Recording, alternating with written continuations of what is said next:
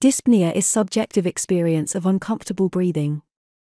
It is described differently as intense tightening in the chest, air hunger, difficulty breathing, breathlessness, or a feeling of suffocation. Such differences in description is because there is no objective criteria you can describe dyspnea, it is subjective experience. And simplest and broadest definition of dyspnea is uncomfortable breathing. Almost 85% of cases are chronic obstructive pulmonary disease, cardiac failure, asthma, ischemic heart disease, interstitial lung disease, and psychological conditions. Almost half of dyspnea cases are caused by chronic obstructive pulmonary disease or asthma. Symptoms of chronic obstructive pulmonary diseases, COPD, include frequent coughing or wheezing, excess phlegm or sputum, shortness of breath, trouble taking a deep breath.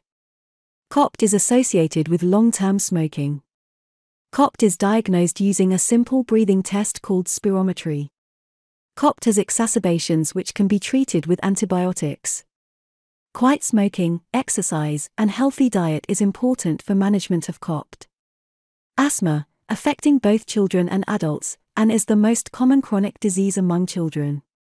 Asthma characterized by asthma attacks, symptoms which can be any combination of cough, wheeze, shortness of breath, and chest tightness. Asthma characterized diurnal variation of symptoms. Coughing at night is common characteristic of asthma. Inhaled bronchodilator medication can control asthma symptoms and allow people with asthma to lead a normal, active life. Avoiding asthma triggers can also help to reduce asthma symptoms. If cough and fever are accompanied with dyspnea, pulmonary disease, infection is the primary concern, such as pneumonia or acute bronchitis. Acute bronchitis also can be associated with dyspnea plus wheezing. Chest radiography is fairly sensitive and specific to assess heart failure-caused dyspnea. Interstitial lung disease is an umbrella term used for a large group of diseases that cause scarring, fibrosis, of the lungs.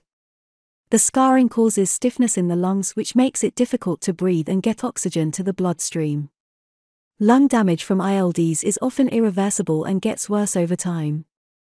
Shortness of breath is accompanied with a dry cough, chest discomfort, fatigue, and occasionally weight loss. Interstitial lung disease is rare disease and more common in older ages. To diagnose an interstitial lung disease, a chest X-ray or CT scan is informative lung study. Rapid onset of very severe dyspnea without any other symptoms can indicate pulmonary embolism or pneumothorax. Such cases are rare. Pulmonary embolism should be always suspected if person has new onset of dyspnea plus deep vein thrombosis. Risk factors such as prolonged immobilization, surgery, estrogen therapy, or obesity, lower extremity trauma, and cancer.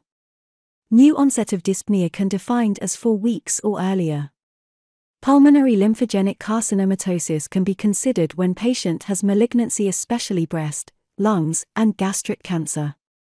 If patient reports prominent dyspnea without any other features, it can be extrapulmonary causes, including anemia, panic disorder, neuromuscular disorders.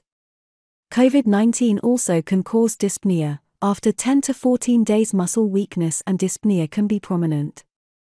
If dyspnea is worse while sitting and standing and it is better in recumbent position, it can be caused intracardiac shunt or pulmonary vascular shunt.